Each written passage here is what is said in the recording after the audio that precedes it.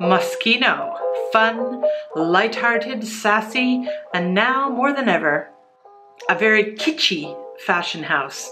And thanks to new creative director, fashion designer Jeremy Scott, kitsch has been extended to fragrance.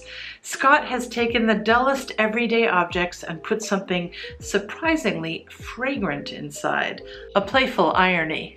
The first fragrance by Moschino under Jeremy Scott's direction was Toy back in 2014.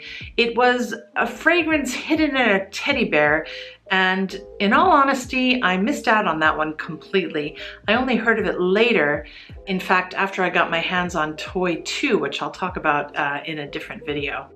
This second one, Moschino Fresh Couture, was inspired by the spring 2016 Moschino fashion collection, which came out much earlier, as fashion collections often do.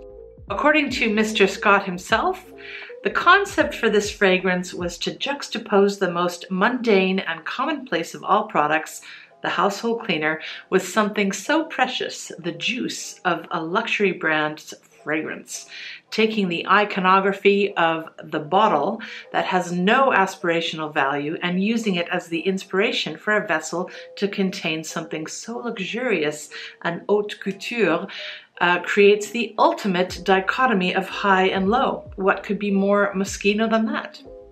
Yeah. When this fragrance hit the market, I admit I scoffed.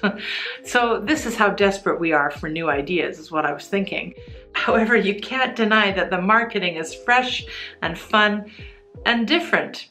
Supermodel Linda Evangelista was brought back from retirement for the campaign. At least I think she's retired. And if there's anyone that can make Windex or Pine Sol or whatever detergent or cleaner this is supposed to emulate, and cleaning in general look glamorous, it's her.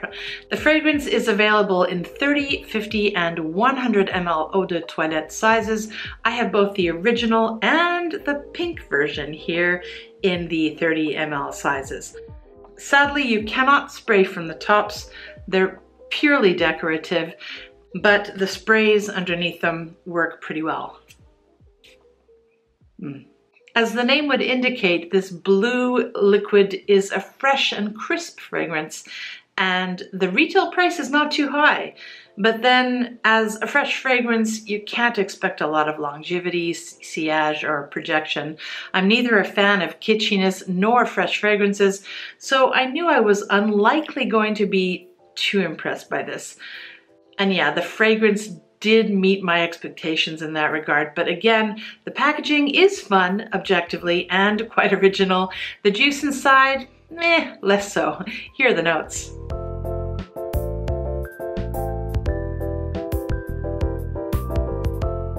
Fresh Couture was created by perfumer Alberto Morillas, and it's an abstract, modern, musky floral scent. It's expectedly clean and fresh, and does have a slight touch of luxe, as one might infer from the name Couture. The main notes are not particularly easy to identify. You just get vague impressions of flowers, musk, and fruit. The top notes are sparkly yet moist and appropriately sharp like detergent. The core is watery and green, and the base note is a cool musk warmed up a pinch by some woody notes. Overall, it's not really a sexy scent, but conceptually it's pretty cohesive, and as I said, is a piece of rather brilliant marketing.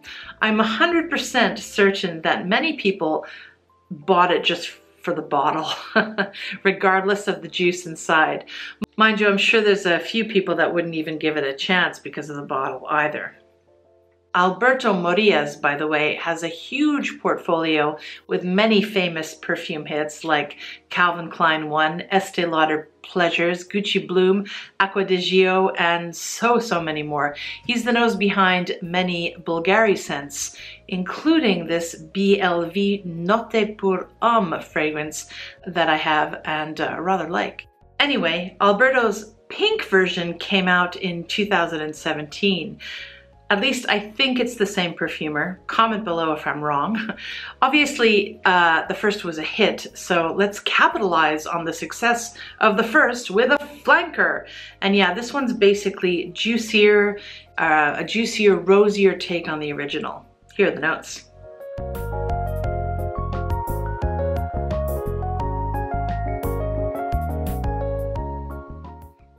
This one is unsurprisingly pink smelling, but not in a sickly sweet way. It's still very fresh, bright and bubbly. The pink quality comes from the grapefruit and the pomegranate.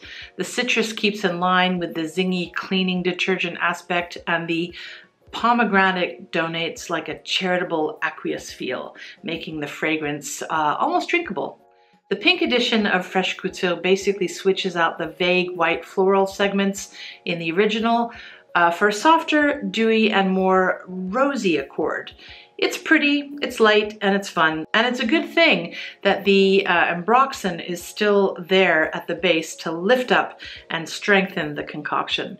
If you like the idea of a pretty, wearable, fresh rose laced with citrus spritzed from a very playful bottle, then this one's for you. There is one more scent in this series, but sadly I have chosen not to venture out to purchase it, and that's because these two have proven enough of a sampling for yours truly. Speaking just about the juice contained within each of these Zanny Fanciful bottles, to me these fragrances are pleasant for the most part, but largely forgettable. And I say that not just because freshies aren't my favorite. But rest assured, summer is coming and I will quickly empty these.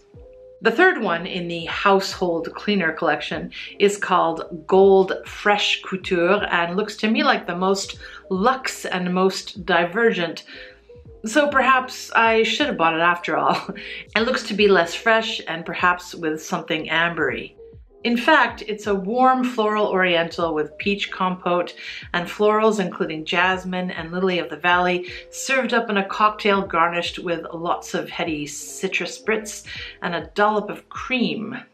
I rather like the idea of dipping a bottle in gold. I've done that to one or two of my house ornaments, including this plastic dinosaur. Meet George. I love him.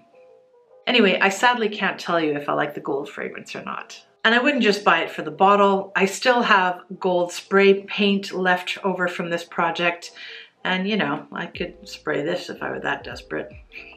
If you want to smell pretty, fresh, and clean, love the packaging, and don't want to break the bank, sure, I'd recommend these.